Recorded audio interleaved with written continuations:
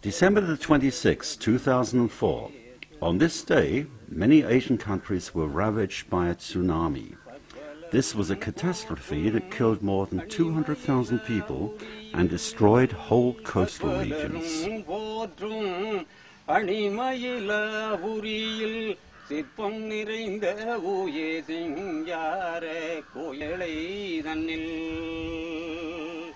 Other coastal areas have a natural shield in the form of mangrove forests. These areas were considerably less affected by the tsunami, as the mangrove's dense root systems reduced the tsunami's force. The word mangrove is a collective term for several species of trees and shrubs belonging to different families.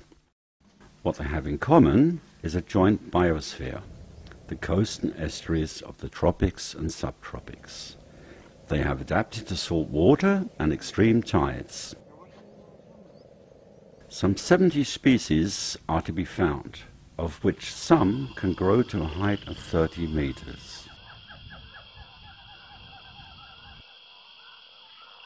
Their function as a coastal barrier is only one of their many contributions to nature's equilibrium. Terrestrial and marine organisms, which share the same ecological roots, cannot be found other than in the mangrove swamps of the tropical and subtropical coasts in such abundance. Their branches are home to numerous birds.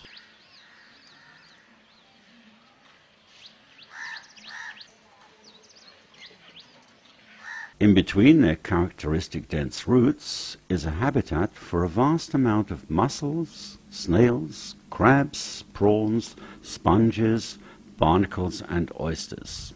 These areas are also used by many fish as nursery grounds. The thickets of the mangrove's root system provide shelter for young fish. Thus, as we can see, the mangroves are very important for the economies of coastal and sea fisheries. Where mangrove forests were destroyed in the past, it had a dramatic effect on the local fishing economy. Through their carbon dioxide absorbing characteristics, mangroves help in the protection of the climate. According to calculations made by scientists of the University of Malaysia, 1.5 tons of CO2 are absorbed each year by 1 hectare of mangrove forest. This is roughly equivalent to the yearly emissions of a car. Furthermore, mangrove forests protect the productive hinterland by preventing flooding and over-salinity. This is because mankind prefers to use the coastal regions as its own biosphere. Where once mangroves grew, we now find plantation settlements, tourist centres and harbours. Mangrove wood is also used by coastal dwellers as firewood or to produce charcoal and tannin. Free grazing cattle also cause great damage, in that they strip in particular the younger plant's shoots. Shrimp farms, often sponsored by the government or the World Bank, decimate the numbers of mangroves. Once praised as a blue revolution, these aquacultures produce shrimps mainly for export, their basins destroying wide coastal forest areas. Breeding basins, each the size of a football field, can only be used for 3 to 10 years at the most. After this, the amount of chemicals, including antibiotics and pesticides, in the basins is so high that it becomes necessary to abandon them and to build new breeding pools for the sensitive shrimps. Wasteland remains. Worldwide, an area of around 500,000 hectares in abandoned shrimp farms exists. In India alone, some several thousand hectares. The protection of the existing mangroves and the recultivation of destroyed coastal forests in South India is supported by the conservation organizations Deep Wave and OMCAR. Together they started the Mangreen project in 2005. So you have to protect your own place from the cows at least for the next 5 or 6 years. Then only the mangroves grow up to the stage where the cows cannot eat. Furthermore, irrigation channels must be regularly cleared of silt, so allowing enough tidal water to reach the plants.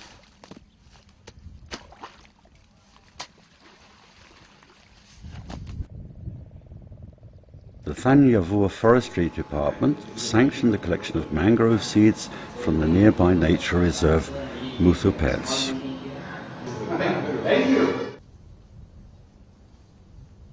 Two kinds of mangrove saplings, Avicennia marina, the grey mangrove, and the Rhizophora apiculata, the tall stilted mangrove, are raised from these seeds in the Mangreen nurseries. These species differ in their tolerance of salt water. Omkar biologists regularly check their growth, whilst villagers check the seedlings for pests. As the stock of sea fish, the villagers' only income decreases, Mangreen integrates the fishermen in the daily project work. While the men establish new nurseries, prepare the areas to be planted, and finally plant the saplings in the conservation area, the women collect mangrove seeds and prepare their growth. We sow some seeds in the heart of the people, to the fishermen, and we ask them to participate in the daily activities of the Mangreen project.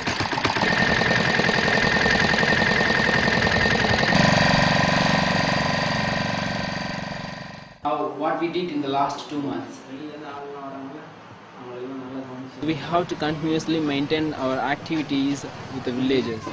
If we go out from the villages for 2 months, it will affect the programs, the total programs we have been carried out for the last 2 years. Sound educational work is provided by the staff of Omkar and student volunteers to ensure that mangrove protection becomes a long-term policy.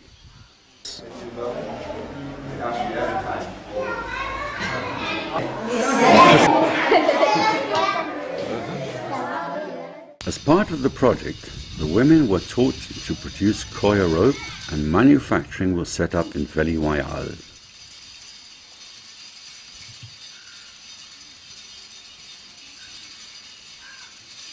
We asked the local fisherwomen to participate in a coir making training program. Coir is nothing but a rope that is made up of coconut fiber.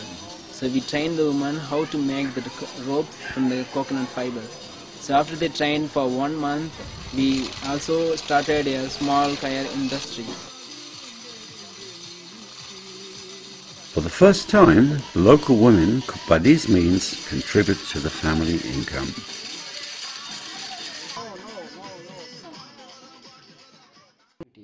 The Mangreen project shows that local involvement is very important for mangrove conservation.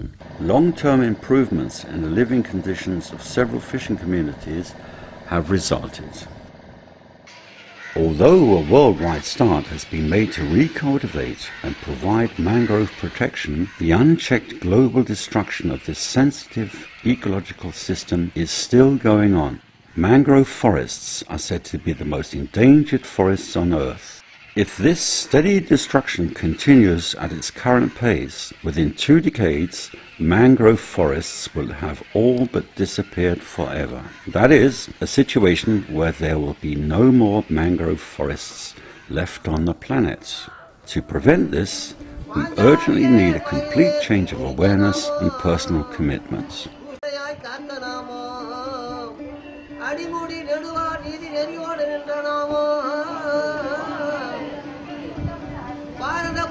பக வைத்தராமோ